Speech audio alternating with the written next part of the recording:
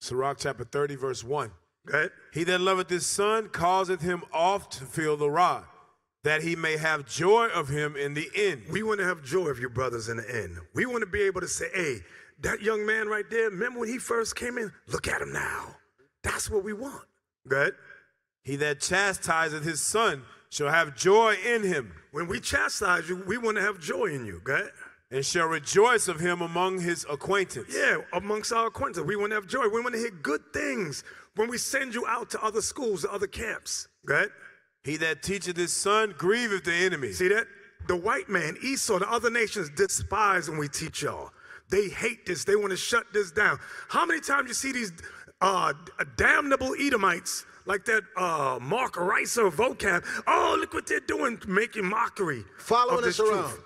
But he's being grieved because we're teaching you, because you're coming into this truth. It upsets the devil. Go ahead. He that teacheth his son grieveth the enemy, and before his friends he shall rejoice of him. Right, before our friends we shall rejoice in you. Go ahead. Though his father die. Though we die, brothers. Three of our elders already passed away.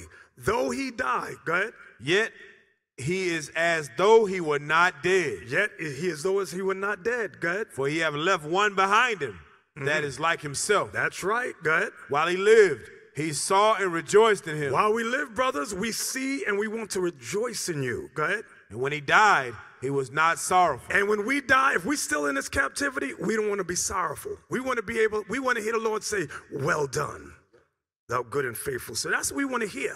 Go ahead. He left behind him an avenger. See that? He left behind him an avenger. Go ahead. Against his enemies. Against his enemies. Go ahead. And one that shall requite kindness to his friends. And one that shall deal kindly with the other brothers and sisters in this truth. Go ahead. Was that it? Yes, sir. That was verse 6. Now, verse 7. We're going to read 7 through 13. Write this down. Verse 7. Wait. Verse 7 through 13 are various steps on how to grow and fix a broken man.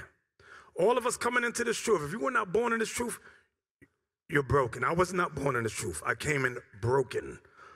None of us up here was born in the truth. We came in the truth as broken men, messed up in the head. Everybody in here listening, broken. So verse 7 through 13 shows various steps on how to grow and fix broken men.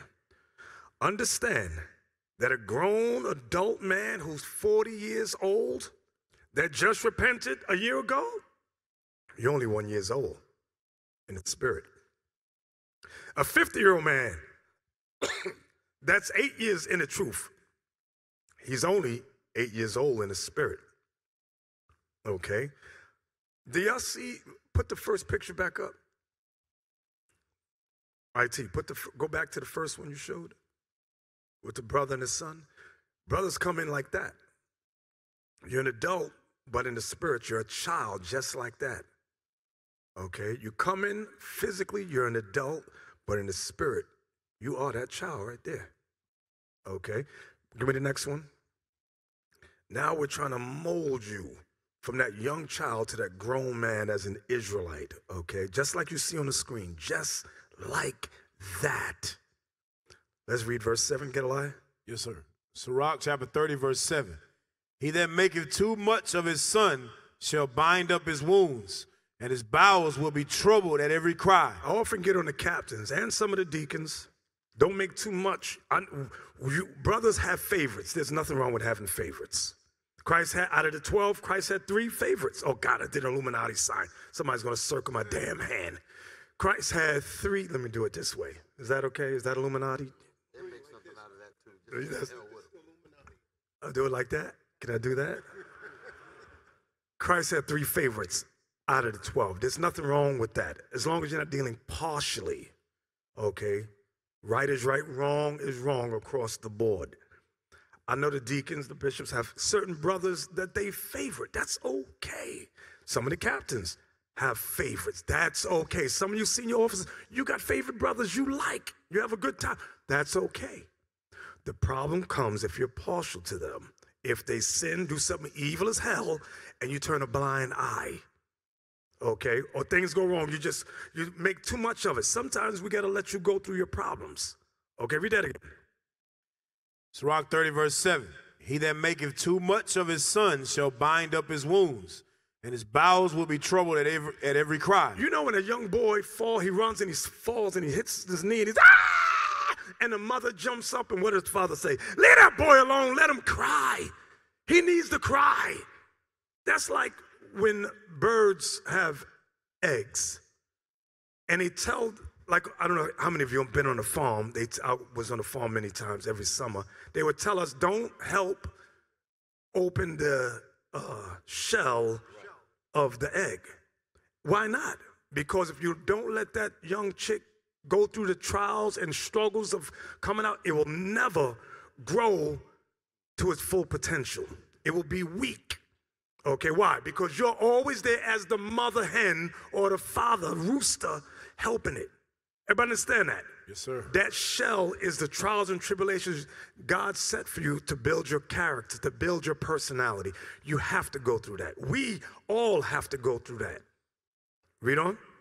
Verse 8. Yeah, hold on. Yeah, a lot of times when you see brothers around you going through things, as a leader, you want to help that brother. Okay, you want to do something, you like, damn, he going through this, you want to help him. But sometime in helping that brother, okay, by you trying to, and not allowing him to go through what he go through, you make him weak. And usually brothers like that, they not going to survive in the truth. Why they not going to survive in the truth? Because you make that brother weak. Every time the Lord was trying him, you intervene and made him weak. You hold his hand instead of leaving that brother to go through what he got to go through to make him strong in this walk. Okay, so that's what the bishop is touching on. Okay, you leaders, let the men and them around you, let them go through that trial and become strong. Okay, don't hold their hands. And also, we've intervened to help men, and they're the same ones doing the IUIC exposed videos on us. Okay, because they didn't go through their trial. And those are the little sissies we talking about. Well, we move differently now. Most of the men that's doing videos against us is because they were sissies. They couldn't deal with their trial, so they attacked us and they pointed fingers at us. That's why it says, he that maketh too much of his son will bind up his wounds. Look, in the regular world, the child blames everything on the parents. All their shortcomings they blame on the parents. It's the same thing in this truth. You got brothers who are weak, who we tried to help in the beginning, that we should have left them to themselves, because all they do is take advantage and they want you to carry them all the time. And then you see their real nature when you say enough. So it's why I left IUIC. How many people you seen that did those videos that they became better after they left? Zero. Exactly. Cap, read it again. Yes, sir. He that maketh too much of his son shall bind up his wounds, and his bowels will be troubled at every cry. And horse not broken becometh headstrong. A horse not broken becomes headstrong. This is why correction is very, very important. Okay, correction is necessary. Criticism is necessary. Now, there's something called constructive criticism and destructive criticism. Destructive criticism, I'm gonna just watch this guy, I'm gonna just get on him and get on him. No, you're not trying to help that brother, you're trying to destroy this man.